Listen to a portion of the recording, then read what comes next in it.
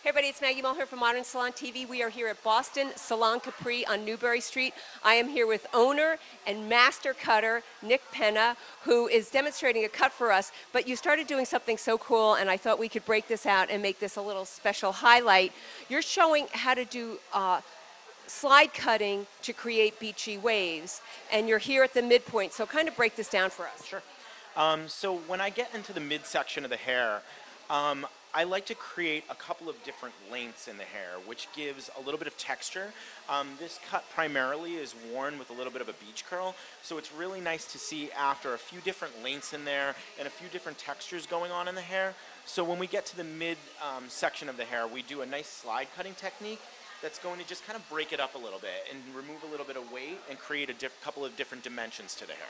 What I love is what you do when you slide cut, so give us a little demo. Well, so one of the things that we teach our stylists here at Salon Capri is that we don't want to take the hair and slide the shears down the shaft. We don't want to rough up the cuticle or create any kind of frizz or make the hair roughed up a little bit. So what we like to do is we take the hair and we use kind of an open-close technique with the shears as we slide down the shaft. This way we're cutting the hair and coming off a little bit more smooth and not roughing up that cuticle. And you actually were shimmying it. Is that the right word? Exactly. Well, I'm opening, closing the shears and using it right at the pivot point and just kind of open and close just very lightly as you come down the shaft of the hair. All right, now talk about elevation and tension. So I'm not using either a lot of elevation or a lot of tension. So I like that lived-in look.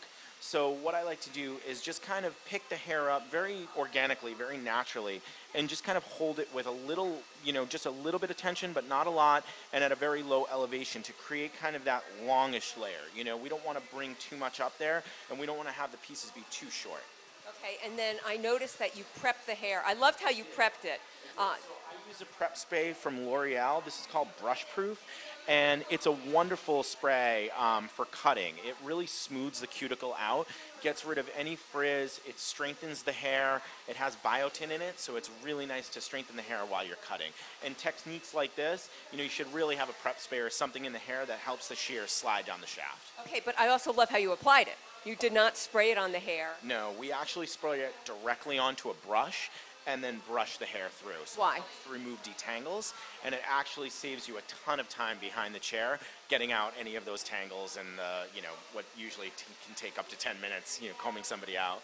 Okay. And then my last question is, you said it's very important that you have a sharp shear, that your tools are up to par. Talk about that. Well, your tools definitely need to be up to par. To do any kind of haircut or any kind of techniques like this, you need your tools up to par. You need a nice sharp shear. Take good care of your equipment.